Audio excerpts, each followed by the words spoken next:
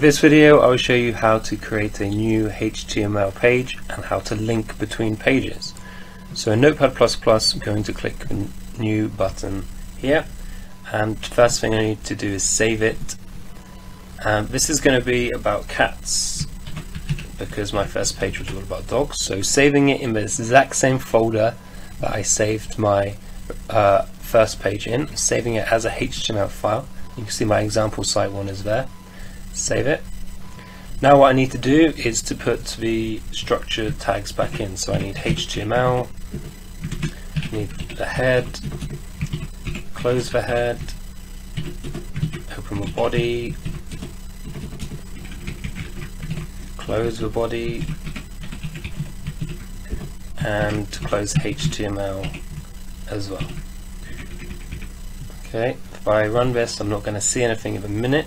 I'm just going to put in the body here cats as H1, just so that if I click on it I do see something. So I'll save it, view current file in Chrome. So I've got my dog page and my cat page.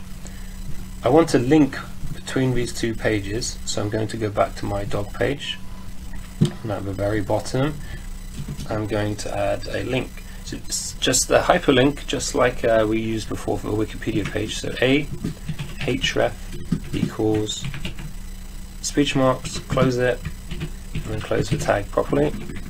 And here now, I just need the exact name of my file. So it's cat, capital C I wrote, capital P I wrote, cat page dot HTML, and then the text, click here for cats.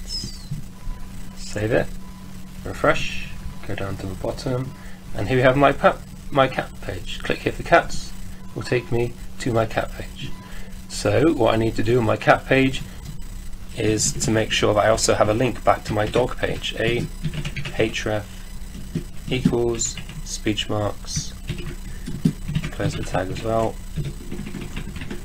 click here for dogs, and then write the exact name of my original page, which was example site.html.